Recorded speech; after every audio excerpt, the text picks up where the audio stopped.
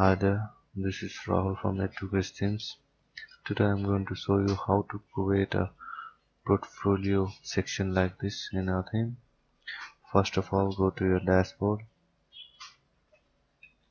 Now you need to go to this portfolio section. I have some portfolio I have already made. I'm going to show you how to make a new portfolio.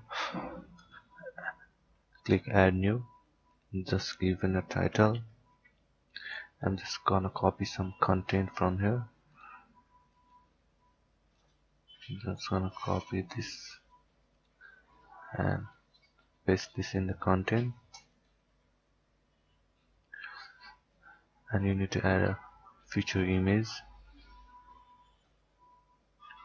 I'm just gonna add this image and set it. I'm just gonna publish it. Let's check in the demo. There are two categories. I'm going to show you how to create a category. Go back to the portfolio.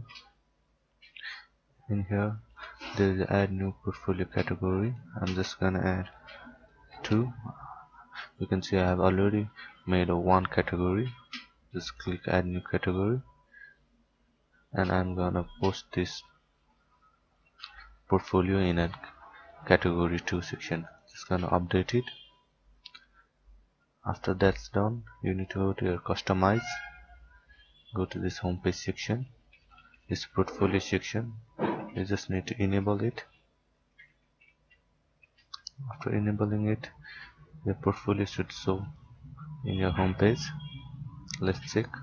Okay, you can see all your 4 portfolio is showing here. You can give some description here. Just gonna copy some small content and paste it here, and I'm gonna change this to view all. Let's just save it and check how our portfolio section is showing. Let's refresh our page. Let's check. You can see the view all button, and for portfolio I added one portfolio in this section, 2 category, and other 2 in this category. Let's check some setting in our portfolio section. You can have only 50 characters to show. Only 50 characters will be shown here. You can also give some background in this portfolio section. I don't want any background. You can also give some image as a background in this portfolio section. Let's check by giving a background and choose image. You can see this background is showing in your section. You can make your background scroll or just fixed. This is now save it. This is all the setting in our portfolio section.